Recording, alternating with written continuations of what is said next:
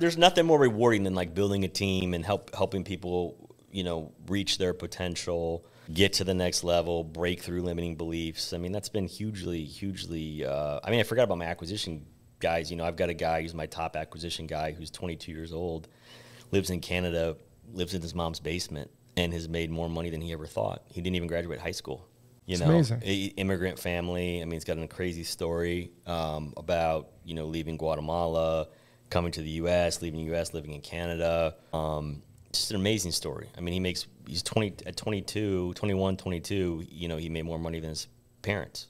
You know, and he's still living in his mom's basement. I'm trying to get him to come here, but mentoring him and helping him achieve his goals has been so fun.